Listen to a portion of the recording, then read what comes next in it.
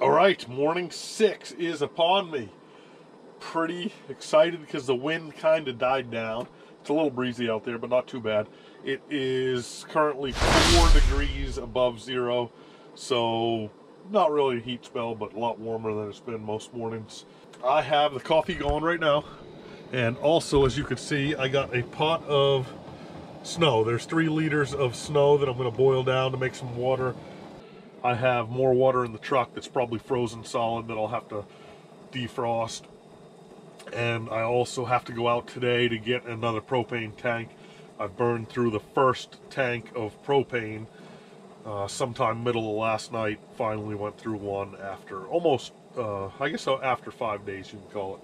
So I always like to have 2 canisters of propane just in case something happens. I've gotten a bad propane can before where even, you know, the 20-pounder where it just didn't burn for some reason. I don't know if it had a bad mix or was old or what the story was, but I like to have 2. So I'm gonna go out there, get the batteries charged, get my charger pack charged, get some propane, probably take a load of stuff out of here that I really don't need just to make it easier when I go out for the final run. So that's the story. Day 6, we're gonna try to get on the bigger part of the lake and do some jigging and have fun with the electronics. Let's take a quick tour of the shack here and show you how I set it up for the extended stay. All right, so you've seen the wood floor.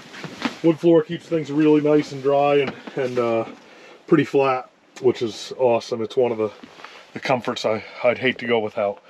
But over here, I have the cooking area and general storage area. 2-burner propane stove, Coleman. A couple pots and pans kicking around. There's a couple more in my tote. Various stuff up top here for stuff I'm going to need cooking or batteries and chargers and stuff like that. Generally, I keep these windows shut because if you don't, they will drip down, and you don't want stuff dripping down on there. And same goes over here. I keep my bed a couple inches away from all the walls, so that way the same. So there's no water dripping down off the walls, and I keep those windows shut too for added insulation. If anything's going to wet this bed, it's going to be me. So I don't leave it up against the wall or leave those windows open there. It will drip if you're running some heat in here. If you're not running a ton of heat, then it definitely will, it'll ice up and then eventually drip. If you're running a ton of heat, then it should actually stay dry, but I usually don't run a ton of heat because I don't want to burn through lots and lots of propane, and my comfort level with the cold isn't too bad.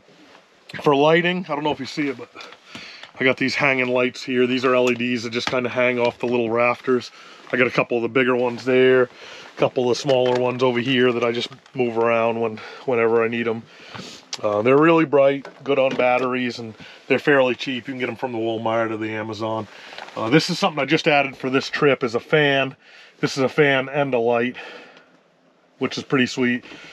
It does have a rechargeable battery, which I'm not sure if I like or not, or if I'd rather just have batteries that I could take out and change out when I need them. But it's nice to push. A lot of the hot air just sits up here in the top here where it's quilted and insulated, and with heat rising, so it's nice to push it back down with this fan. And it's pretty quiet, so. A clothes bag underneath.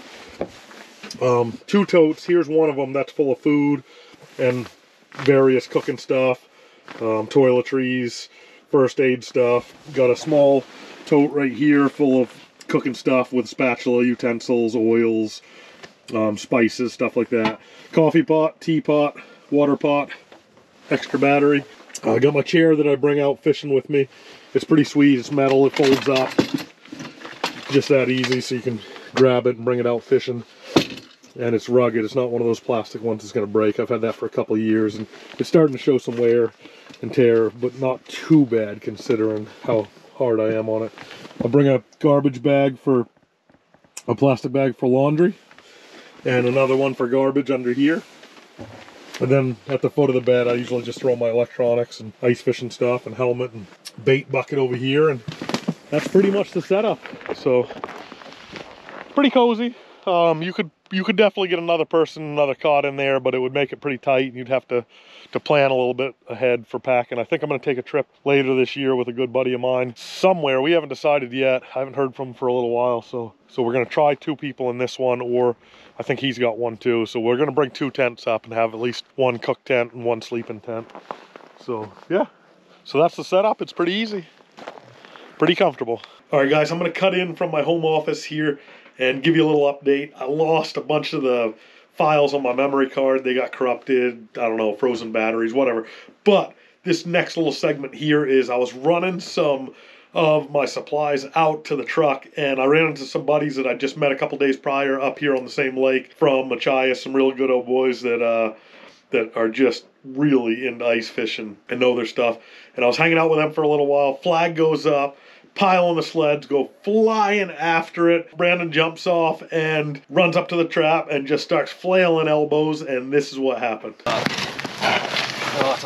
that's a huge brook trout. Yeah! Ow! That's awesome. Couple pictures and I'm gonna send you. That's a big trout. Right here. I got it.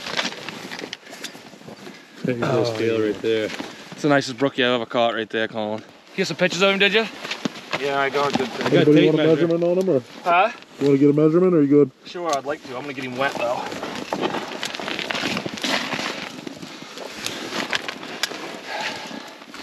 You wanna help me, Colin? Here, that's the end Get of some that more too. pictures. 21. There you Nice. go. Nice. That's a friggin' tank. Ow! That was awesome.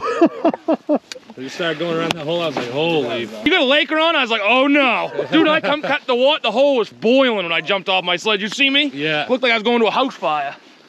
That's awesome.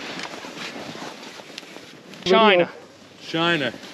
I just caught that fish. No Holy! All right, night number 6. Special treat tonight. I am eating a deer that I was lucky enough to harvest this past season right up in this area, not far from here. I got it cooked with some onions and poblano peppers, and it is super, super tender and very, very good. I love eating deer meat. Pretty much everything that the woods in Maine provides is excellent for eating. I didn't do a lot of fishing today. I didn't really catch much for fish, but I got to hang out with some Machias boys that are really cool guys that are lobstermen. I got a feeling they're excellent ice fishermen, and got to see a Staven brook trout caught and released today, which was really cool. They don't get a lot bigger than that in this area. That's a real trophy of a brook trout, so that was really cool. Brandon caught that today right as I got over there. Happened to stop by and got to talking, and that flag went up and he caught that amazing fish, so that was really cool. And also those guys left me what was left of their bait, so if I stay a couple more days, which I'm not sure, I'm thinking maybe tomorrow is going to be my last day up here. I'm having a ton of fun. I got some propane. I got a little bit of gasoline left for the sled. Battery's dead on the ice auger. It's been a week, a lot of holes. I could bring it out and charge it with my generator. I might call an end to this trip. I was shooting for a week, and tomorrow will make it a week. So we'll see how it goes.